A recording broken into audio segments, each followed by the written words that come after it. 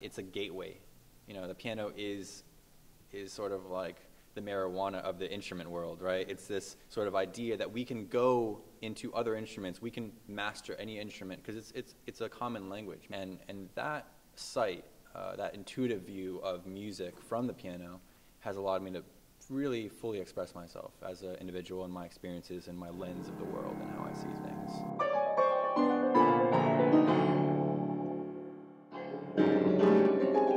Mr. Toha performed here a couple years ago and did a splendid performance, and we were just really excited to bring him in again because the students really reacted well. I use a tour as another platform to sort of express my ideas and the ideas of the 23 other people that work with me to as many people as possible, to sort of inseminate culture in as many different points and pressure points as possible. My main concern biggest concern is to present something to our music students, our music majors, that's relevant to what they're here to study. I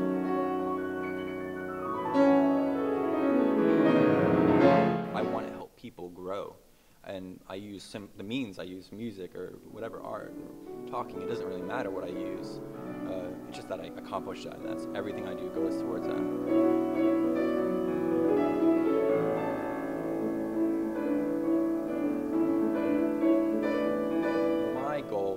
In what I do and the music I play is to create shock, to create surprise, to create disturbance, right? It's not just a piano concert, like he does a whole bunch of lights and visuals, and I like to see how he does that together.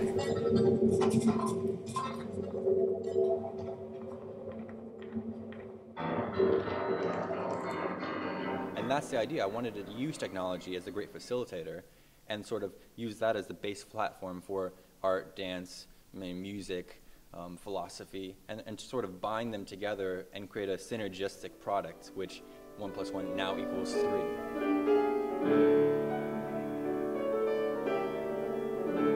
It was a little off and different, but it worked really well with the music he was playing and the emotions he was trying to portray as well. I've never experienced, I've never seen anything like that either. That was definitely awesome.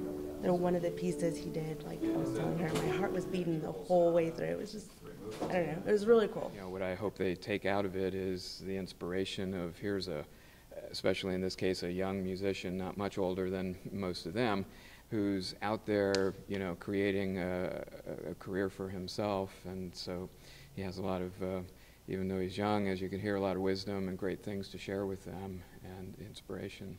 Every experience builds on every other experience, which tints our lens in a certain way. So a good experience, a bad experience, they create grit, they create will, they create incentive, ambition. If you can sort of self-reflect and analyze, then you can grow. And that's my purpose in life. We have this great tool of classical music, right? And we can take it and react to it in a contemporary setting and use tours as a platform to really change people about how they think.